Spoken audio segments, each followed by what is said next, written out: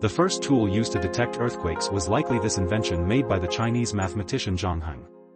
Scientists claim that this instrument was capable of detecting earthquakes in a 400-mile radius. Arriving shock waves displace a pendulum linked to a mechanism which opens the jaws of the dragon facing the direction of the earthquake.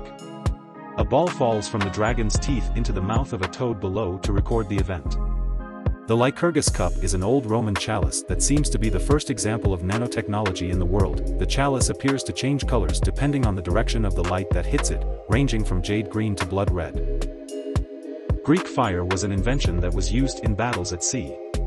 It was an incendiary weapon that the Byzantine Empire used against ships, but also on dry land. We don't know the exact composition of Greek fire, but we do know it was extremely deadly.